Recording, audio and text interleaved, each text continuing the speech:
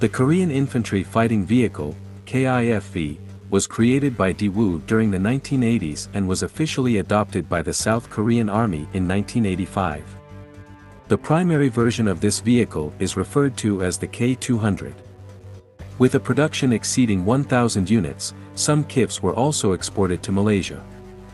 The South Korean Army has been gradually replacing these armored vehicles with the more modern K806 and K808 wheeled armored personnel carriers. The transition is expected to be completed by 2020. The KIFV shares several similarities with the YPR 765 infantry fighting vehicle developed in the United States, which itself draws inspiration from the M113 armored personnel carrier. Equipped with both a 12.7mm machine gun and a 7.62mm machine gun, the vehicle's weaponry is supplemented by certain KIFV variants fitted with a turret-mounted cannon.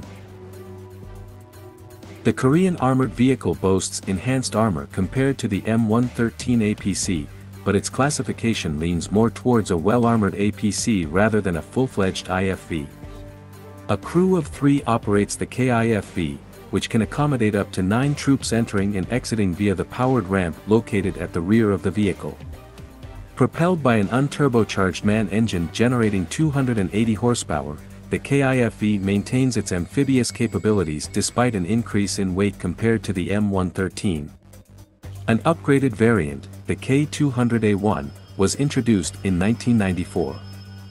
This version showcased increased armor and a more potent turbocharged engine producing 350 horsepower, ensuring consistent cross-country performance.